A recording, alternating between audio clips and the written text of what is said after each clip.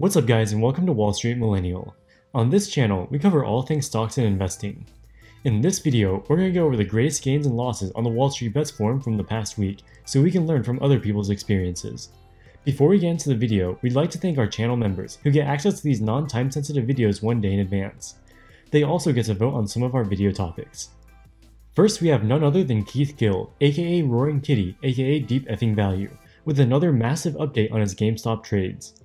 On Friday, April 16th, he posted his final update on his GameStop YOLO. In it, he showed that he had exercised his $50,000 calls to buy 50,000 shares of GameStop at a price of just $12 a share. He has additionally bought another 50,000 shares of GameStop and holds more than $3.5 million in cash. After this trade, his portfolio is worth a whopping $34,400,000. After his post, GameStop stock increased in after-hours trading by $5 to $161 a share. Needless to say, Mr. Gill has done extremely well on his GameStop trade, having made more than $20 million of unrealized gains in addition to the estimated $10 million of already realized gains.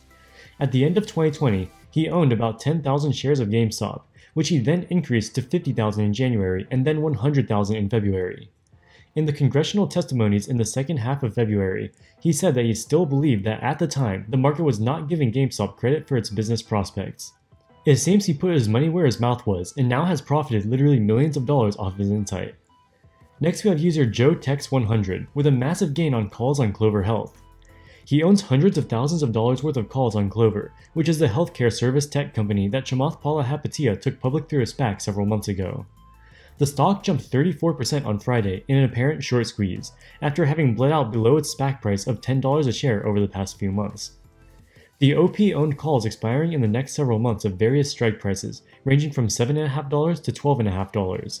In all, he has $680,000 worth of calls now, after Friday's 34% rally. His one-day gain was almost $500,000, meaning his portfolio of calls quadrupled in one day alone. User JBMac007 complains that whenever a short squeeze or other thing like this happens, whenever he jumps on the bandwagon, it never works out for him. Apparently, he feels as though whenever he bets on a stock, it'll end up finishing the day down 30% because he jumped on. User BTSD responds by saying that you can't hop on these things after you start seeing gain porn on it. By that time, it's already too late. He says he prefers to quote, buy the rumor, sell the news, unquote. Otherwise, it's just buying a lottery ticket. Next we have user MadSnicked, who has made more than $250,000 on a concentrated position on Riot blockchain. He is holding 11,000 shares of Riot stock, which he bought for an average cost of $24.84 a share. Riot stock has done extremely well over the past 6 months due to the rise in Bitcoin prices. The price of Bitcoin directly impacts Riot blockchain's profitability because they make money through mining Bitcoin. Because of this, the price of Riot has rallied with Bitcoin, and also cooled off somewhat since February when Bitcoin's rally lost some steam. Since October of last year, when Riot was trading at $3 a share, the stock has increased more than tenfold to $44.64 a share, a 1,250% increase. The OP didn't get in at quite the bottom, but close enough to the bottom that he was able to take advantage of half of this incredible run. This is the exact type of YOLO and success that Wallstreetbets users live for. The comment section expresses nothing but admiration for the OP's trading abilities. User It's April adopts the OP as their father, asking when the OP will pick them up. But there's one commenter who won't let the fact that the OP is still using Robinhood slip by. Trading on Robinhood helps hedge funds by selling your order flow to market makers, which are sometimes run by hedge funds, as is the case with Citadel. Also, they lend out your shares to short sellers who are mainly also hedge funds. As a result, by using Robinhood to trade, the OP is indirectly giving more business to hedge funds. Next off, we're revisiting an old post from a previous video. A couple weeks ago, we covered user TU Nice, who posted this screenshot of his Robinhood portfolio on April 1st. He had $146,000 of gains he made by trading Tesla calls in the past. On April 1st, he plowed all of these gains into 91 contracts of 700 strike Tesla calls, expiring in less than 2 weeks. At this point, Tesla stock was about $661, so his calls were almost $40 out of the money. Tesla stock drifted lower throughout the day, and by the end of the day, his calls had declined in value by 49%, or a whopping $72,000. At the time, we said things looked pretty bleak for this position, and it would end up being a loss most likely. Instead of locking in his loss, TU Nice held the position over the weekend. His diamond hands paid off, and on Monday, April 5th, Tesla opened up, coming within striking distance of the $700 strike calls. He sold out of the position at the open for around $25 per call. This yielded him 52%, or $76,000 of profit from the time he bought it. TU Nice emptied out most of his Robinhood account at the beginning of April, but left $35,000 in it, which he used to scalp and trade Tesla options. In the first week of April, he made more than 500% gains, turning his initial $35,000 into more than $200,000. The bulk majority of his gains came from Tesla calls, but he also made some plays on Roku, Amazon, Alibaba, JD, and Square. He didn't only go long, he also made money on Amazon puts as he thought the stock was primed for a sell-off. All of these positions combined contributed to his six-figure gains. Despite the undeniably impressive trading results, the OP is actually a relative newcomer to the stock market, only starting investing in April of 2020. His first trade was eBay calls, which minted him $16 of gains. After making this small win, he was hooked. While he's had ups and downs over the past year, the end results have been incredible. Besides the $220,000 he has in Robinhood, he also has another $420,000 in his second account as of about a month ago.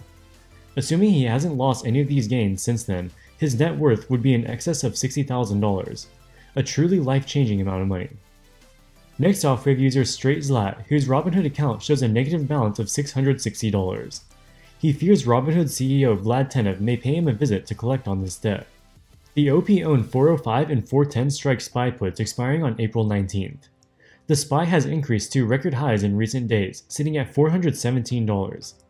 This means his puts are likely to expire worthless. He also owns 20 strike calls on CCJ that expire on Friday, April 16th. CCJ, or Cameco, is the world's largest publicly traded uranium company. As of 2015, it was the world's second largest uranium producer, accounting for 18% of world production. On April 16th, the stock closed at $16.31, below the OP's strike price of $20, so the calls expired worthless. In total, the OP lost 102% of his portfolio, or $38,000. He was likely playing call spreads, which can often lead to negative reported account balances when one leg of the spread is closed before the other. If this is the case, his negative balance will disappear after both legs have been fully settled, and he likely doesn't have to worry about Vlad coming to his house. Next off, we have user Kane1418, who posted some pretty severe loss point on Lordstown Motors, ticker symbol RIDE. He owned 10 shares of RIDE, as well as $15 calls expiring on December 2021. Between the two positions, he is down almost $53,000. Lordstown is an EV company that plans to manufacture fully electric pickup trucks with its factory located in Lordstown, Ohio. It went public via a SPAC in mid-2020 and immediately got a lot of hype from retail investors during the EV craze. However, on March 12, 2021, short-selling firm Hindenburg Research, the same firm that took down Nikola, accused Lordstown of overstating their pre-orders. Shortly after this, the SEC started an inquiry into the matter and the stock fell more than 30%. It now sits at $10 per share, almost exactly the same as the initial SPAC price. With the recent decline in share price, the OP's calls are now more than 50% out of the money. They don't expire until December, so there's still a chance they could end up being a winner if the company actually delivers on its production targets this year. However, at this point, it looks like a slim chance. Despite the bad press regarding Lordstown, the OP is still a believer in the stock and thinks the shorts will end up being proven wrong. His high confidence in the trade caused some commenters to question his mental facilities. Alright guys, that wraps it up for this video. If you like the content, make sure to smash that like button and subscribe for future uploads. Also, make sure to check out our second channel, WSM Research, where we post DD on high-growth tech stocks. Finally, follow us on TikTok and Instagram, and we'll see you in the next video. As always, thank you so much for watching. Wall Street Millennial, signing out.